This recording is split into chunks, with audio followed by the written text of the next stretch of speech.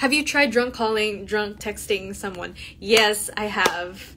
I drunk call more than I drunk text.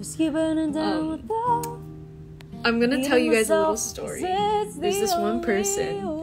I'm not gonna say who this person is because I don't know if they would like for me to say it, but I drunk called this person that he does music too, and he's a friend of mine, and at the time when I got drunk, I decided to FaceTime him at like 2 in the morning, and then he picked up.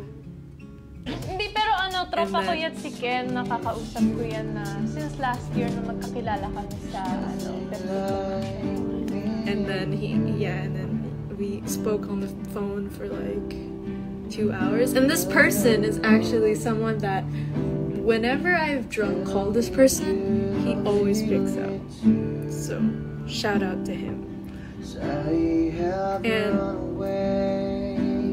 medyo nasabi ko sa kanya noon na I low-key had a crush on him. Alam nyo, 50-50 ako kay Kenneth. Papaisip ako. I'm not gonna say who it is. I'm not gonna reveal any more information, but yeah. Medyo nasabi ko parang nung lasing ako nun, parang I said something along the lines of like, alam mo dati, nung una kitang nakilala, parang may dating ka. Parang I said something like that. Malakas ng dating niya pag nasa stage siya, may sarili siya. Main dancer siya. Wow, as in halata na fan ako. Hint na lang. Ano siya? From the P-pop industry. Yun.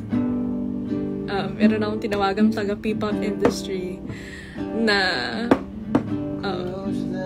FaceTime ko siya at 2 a.m. when I was drunk. He picked up. I remember, even though I told him, like, when I first, like, met this person, like, I low-key had a crush on him. I ended up telling him who my crush was. And then, parang sinabi niya sa akin na parang i-red mo slide. Something like that. What was his reply, though? What did he say? He just said, "Ah, talaga." It was really fun. It was all in good fun. He was super cool about it. Didn't make it awkward at all. I apologized when I woke up the next morning, and I'm gonna try not to say much. Yeah. Biglang namula ako.